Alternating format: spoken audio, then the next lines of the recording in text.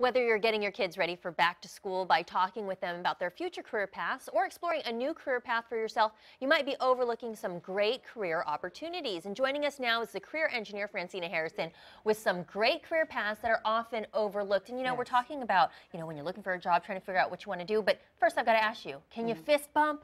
Of course, I can fist bump, I can hug, and I can handshake. And I do have my own sanitizer. Right, but should you, when you're looking for a job, you got to stick the handshake? Yeah, I'll have to do additional research on that. But yeah, the handshake really sets the tone. You've got to, come on, a weak handshake is going to set the tone of the interview. So until I tell you differently, handshake Stick at with the a interview, handshake. please. Yeah. All right, okay. So we're talking about career paths. Now, what are some of the Right. ones that maybe people don't think about right away? There's several, but one of the first ones I want to kick off with is, believe it or not, working for the feds. A lot of us, and we had sequestration here last, year, but the federal government has a lot of great opportunities, like from being a paraprofessional to being someone without a degree as well as a PhD. So sometimes people don't think about working for Uncle Sam, but Uncle Sam is hiring, all right, and there's a lot of opportunities right there, and a lot of people are retiring too, so they're going to be having a shortage. So think about usajobs.gov for any and everything that you're thinking about, especially right here in Hampton You can see Roads. a bunch of different opportunities. Lots of different opportunities. So that's one hirer who has all kinds of opportunities, but there are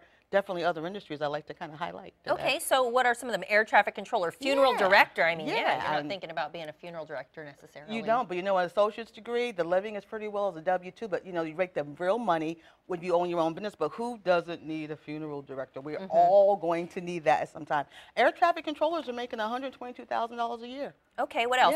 Associate's degree. Medical equipment repairer. Hey, there's growth in healthcare, right? We're all going to see a doctor, right? We're all going to need that. So guess what? When these doctors, you have your echocardiograms and all this machinery, they break down. A hospital machinery breaks down. So if you have the technician aptitude and can do medical equipment repair, very lucrative, can make some pretty good money, maybe associate's degree, but again, just knowing how to, have that aptitude for a technician. Okay, and what are a few of these other ones you have that you're thinking people need to consider? Everybody likes Google Maps, right? Everybody's into Google Maps. With the GIS, it's a whole new industry happening, right here in schools, right here in Hampton Roads, a lot of jobs in that 4-year degrees.